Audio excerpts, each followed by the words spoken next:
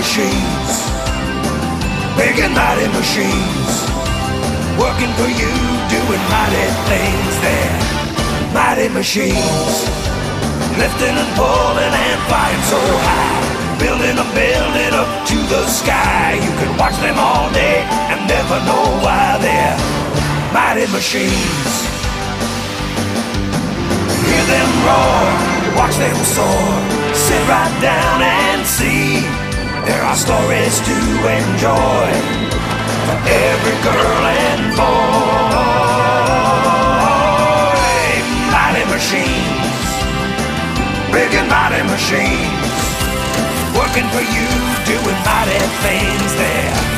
Mighty machines, working for you, doing mighty things there. Mighty machines.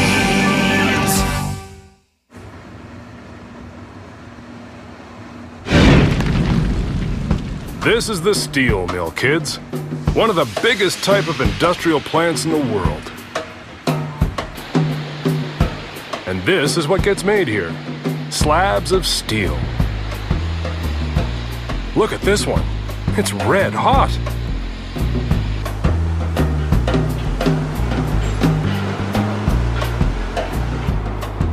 This slab is heading out to the yard to cool off outside. Look at them all, just like a stack of pancakes. Except that they're rectangular and made of metal. But this is where I come in. I'm a slab hauler, and my job is to move all those slabs around. And they're not only hot, they're really heavy. I'm a funny-looking machine, don't you think? You've probably never seen a machine like me before, because I'm too heavy for the regular road. I just work inside the steel yard. I'll show you how strong I am. Watch me pick up some slabs right now. I drive right over top and straddle the slabs. That way I can distribute the weight over my entire body. My cab is way up here so I can see. Those are my hydraulic pincers. I've got 4 of them. They expand at the top so I can pinch the bottom of the slabs.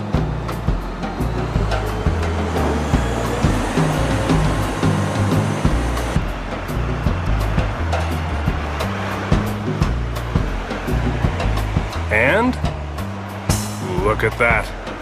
I can lift up the whole stack of slabs just by pinching the bottom one. What a pinch!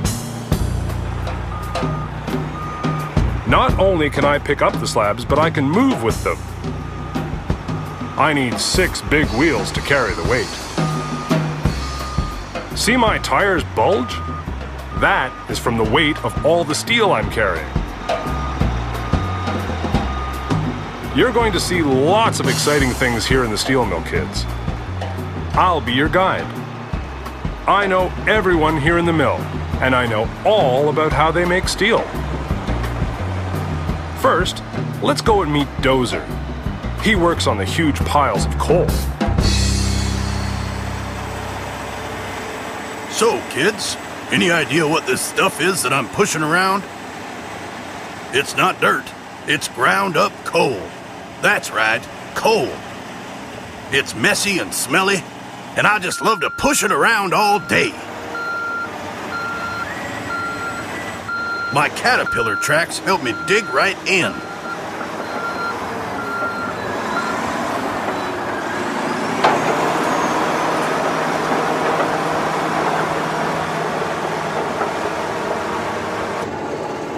I made this big pile. My job is to keep grooming the pile as all the coal gets used up.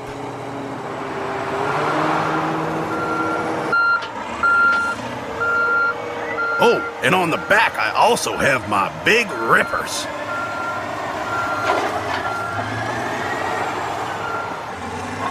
They're great for digging in deep and breaking up the lumps so I can push it more easily.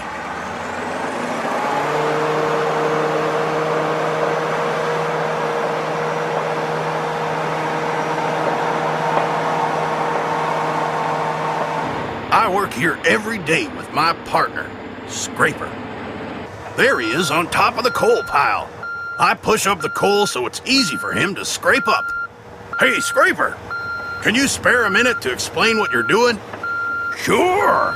Boy, Dozer sure has made the hill high this time. Great view from up here at the top.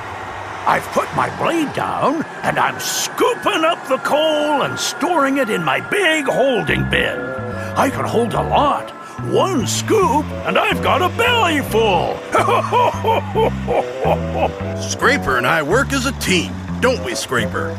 Yep. You push, and I scrape. See you later.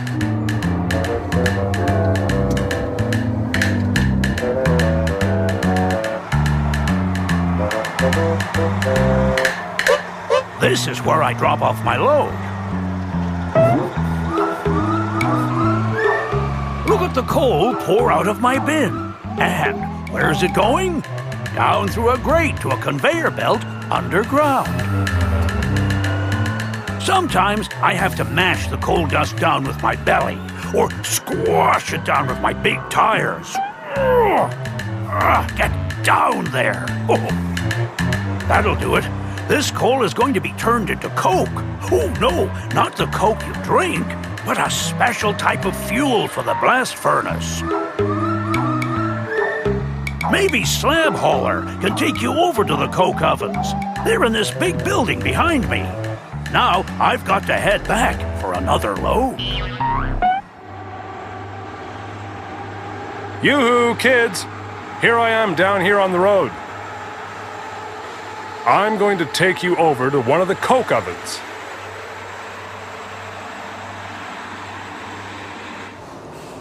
See those piles that look like rocks? That's the finished coke. And these are the coke ovens. We use a lot of coal at the steel mill, but first we have to cook it so it will burn much hotter in the blast furnace. We do that in the coke oven. That's Pusher. He'll explain. They call me Pusher, kids, because that's my job. Just give me a second. Once I open the oven door, I can't stop to visit. I've got to get that stuff out of there. See how hot it is? The coal goes into all these tall, skinny ovens from the top, and then it's heated to about 2,000 degrees centigrade. That's a lot hotter than your oven at home. My special arm pushes all the way through the oven, and the coke falls into a quench car on the opposite side.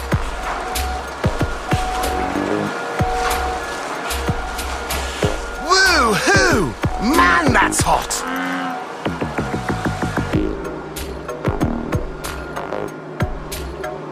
Okay, Pusher, that's all of it. All right, Quencher. Kids, that's Quencher. He's the locomotive that is catching the coke in that open railway car. The coke is so hot coming out of the ovens that it's on fire. My job? I put the fire out. I push the rail car filled with the hot coke down this railway track to the quenching tower. That's the tower down there. Water pours down from the quenching tower and... see that?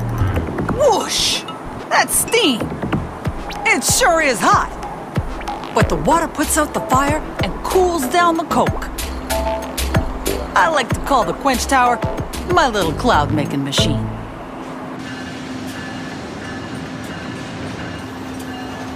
Once the fire is out, I just roll back again and let the coke cool down.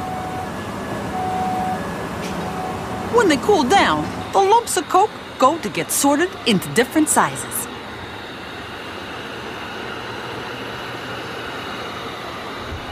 Then it's ready to go into the blast furnace. And there's the blast furnace. It's huge, 20 stories high.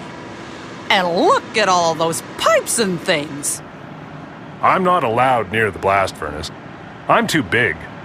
And it's too scary in there for me. Perhaps my pal here can tell us what goes on inside. Hi, buddy. Hi, what are you up to? Do you know what happens inside the blast furnace? I heard about it once. It's sort of like baking a cake or cookies, isn't it? You choose the proper ingredients, mix them up together, and cook it. Well, okay. What sort of ingredients? The main ingredient is the iron ore that arrives by ship in the form of iron pellets. It gets unloaded by that big crane called an ore bridge. That's a big machine. The bucket runs on a rail up above. A lot of cranes in the steel mill operate like that. Wouldn't you like to have one of those in your sandbox?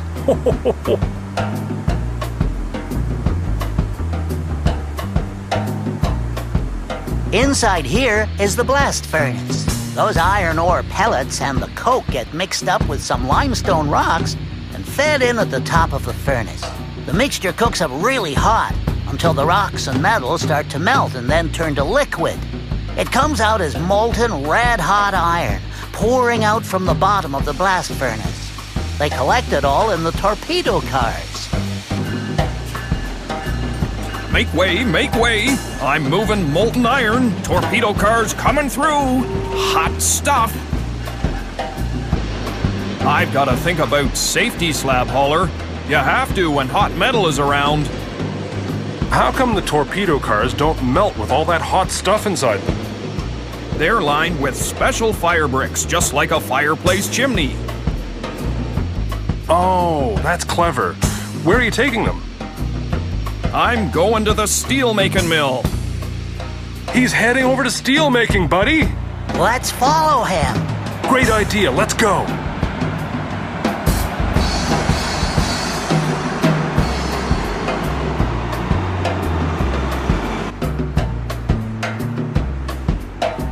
This big green building is the steel-making mill.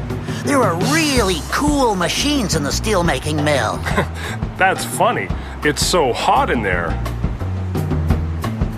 Come on, come on. I'm coming. Boing, boing, boing, boing.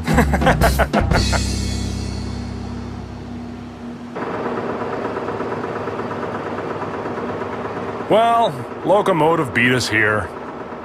The torpedo car is already pouring the molten iron into the big ladle. The torpedo car simply rotates to pour out the iron. The worker is checking the ingredients in this iron. To make your cake or cookies, you have to put in exactly the right ingredients. Well, it's the same thing to make the kind of steel that you want. There, finally the torpedo car is empty. We're almost ready to make steel!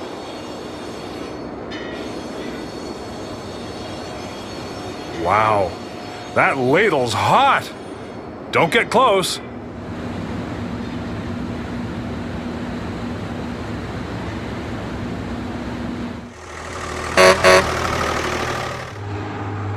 Okay, we've got our molten iron ready, but there's one more important ingredient in our recipe.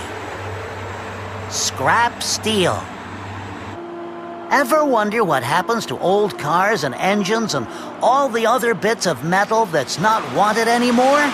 A lot of it ends up in scrap, like the stuff in this yard, and it gets added to the molten iron. Steel mills have been recycling for ages. See that huge crane? We call her Electro, because she operates an electromagnet. I love watching her work.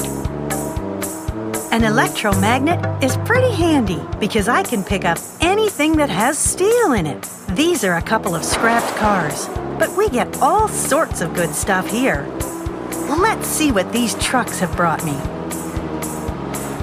When I send electricity into the big round piece there, it turns it into a powerful magnet. When the electricity is cut off, it isn't a magnet anymore. Watch this.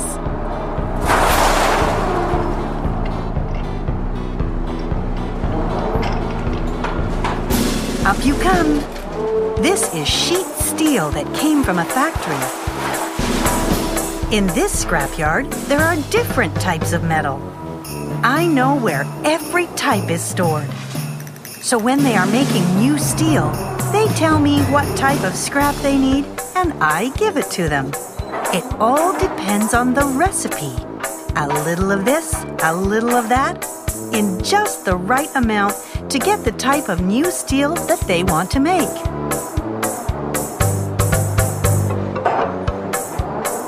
See that?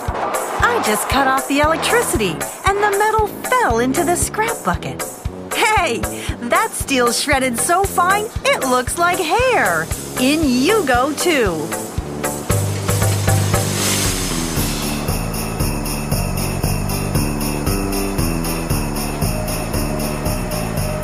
Well, this scrap bucket's ready. The scrap bucket train will take it directly into the steelmaking mill. It's a train operated by remote control using a joystick.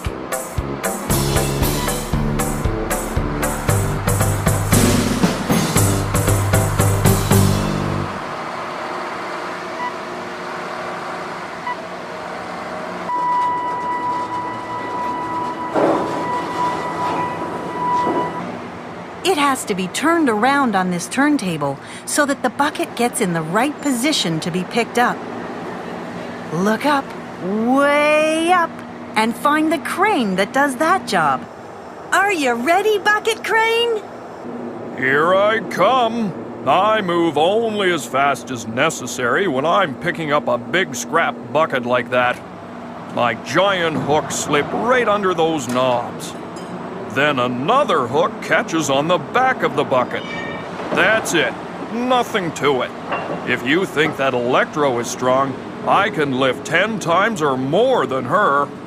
Not that I'm bragging. Hold on there a minute, Bucket Crane. I've got to get the ladle out of the way. Sorry, that's Ladle Crane. He is carrying the big ladle of molten iron. I have to wait until he gets out of the way before I can move over to the furnace. The two of us have to work together because we run on the same set of tracks. Okay, all clear. Thanks.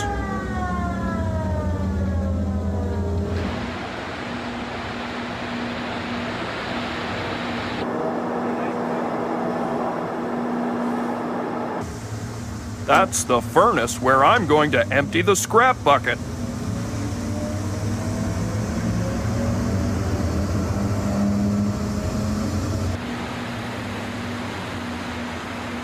I just slide into position here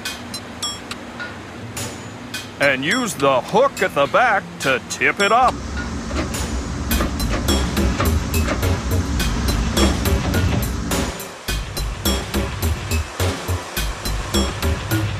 The scrap is sliding out into the furnace.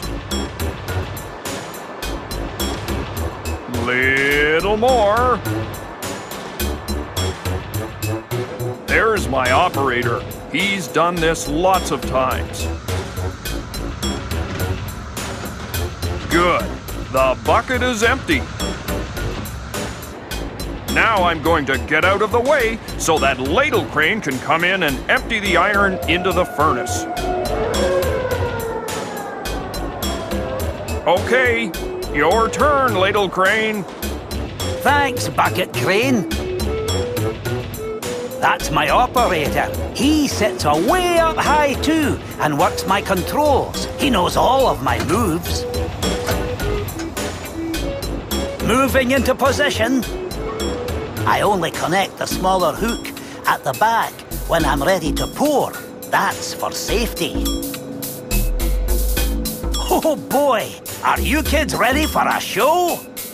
Check this out. Woo-hoo! Look at the sparks fly like fireworks. This is the furnace where everything comes together to make the steel.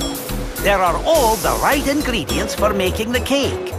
Molten iron and scrap metal in just the right amounts to make the type of steel that the customer wants. Everything is going to melt together and cook. There, I finished the pour. Steel is a lot harder and stronger than iron, kids. That's why it is used for so many different products. I'm just going to back away and bring the ladle upright. Boy, those fire bricks are still red hot inside the ladle.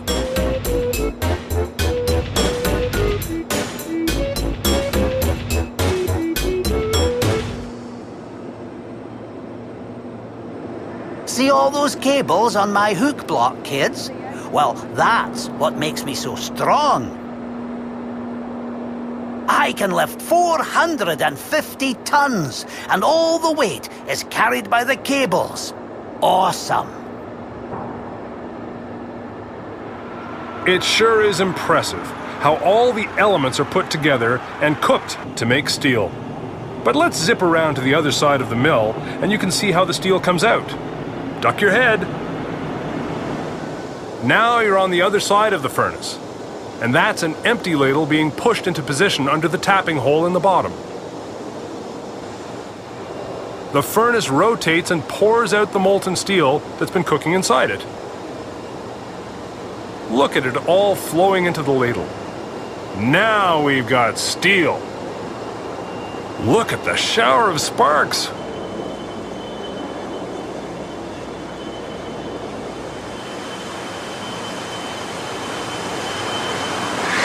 Wow! Don't panic, everything's under control, it's just the heat. There, the ladle's full. Moving it slowly prevents splashing. Of course, there are no people around the ladles of molten iron and steel. It is way too hot and dangerous for them. Only machines can do a job like this. And right on time, here comes the steel crane. I've come to get that ladle of steel.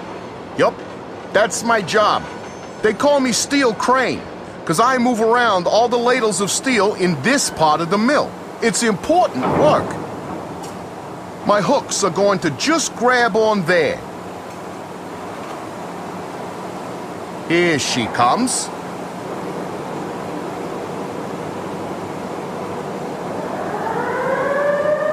They always sound the siren when something big and hot is being moved in the mill. Can't be too careful, you know? And now, for my next magic trick, I will turn this liquid steel into solid slabs. All in a puff of smoke. Or steam. Magic? No, not really. Actually, I poured the steel into a big mold to give the slabs their shape. All that steam is from the water we need to cool things down and make the steel solid again. These slabs come out in one long continuous piece from the caster, and they're still hot, just like a cake when it's taken out of the oven. Hey, a slab cake! That's a joke! The cutting torches slice off the slab at just the right length. A cutting torch has to be even harder than the steel it is cutting. I wonder what that slab will become. Cars? Trucks? Washing machines? Who knows? Off you go now.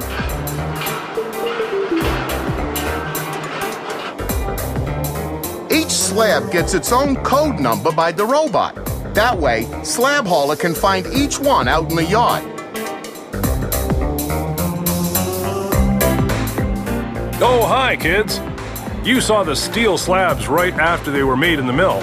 And here they are, stacked up in the yard, ready to go. Up you come. Soon, these slabs will be converted into all sorts of different products. Automobiles, refrigerators, bicycles, steel beams that hold up buildings, rails for railways, thousands and thousands of different things that we use every day.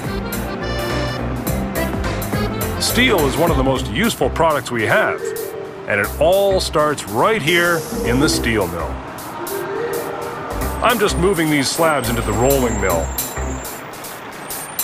That's where we make them into something easier for our customers to use.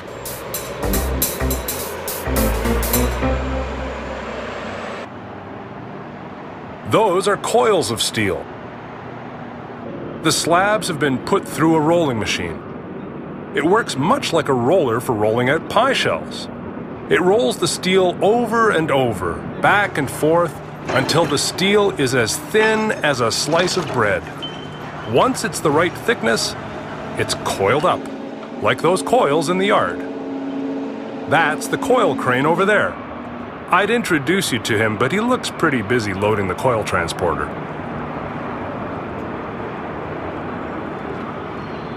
Hi there, Slab Hauler! Hey there! Where are you taking the coils? One of our customers needs some coils right away. Coils are always in demand. I'll talk to you later. Well, kids, it's just about time to change the shifts and let my driver go home. I'm so tall, I have to let down my ladder so he can climb down. Steel mills never shut down. Did I tell you that? 24 hours a day, 7 days a week. We're always making steel. So kids, it was nice to show you around. And the next time you drive in a car or open the refrigerator door, think about how it's made from steel in a steel mill just like this one. Bye for now. Mighty machines, big and mighty machines, working for you, doing mighty things there. Mighty machines, lifting and pulling and flying so high, building a building up to the sky. You can watch them all day and never know why they're mighty machines. Hear them roar, watch them soar, sit right down and see. There are stories to enjoy for every girl and boy. Mighty machines, big and mighty machines, working for you, doing mighty things there. Mighty machines, working for you, doing mighty things there.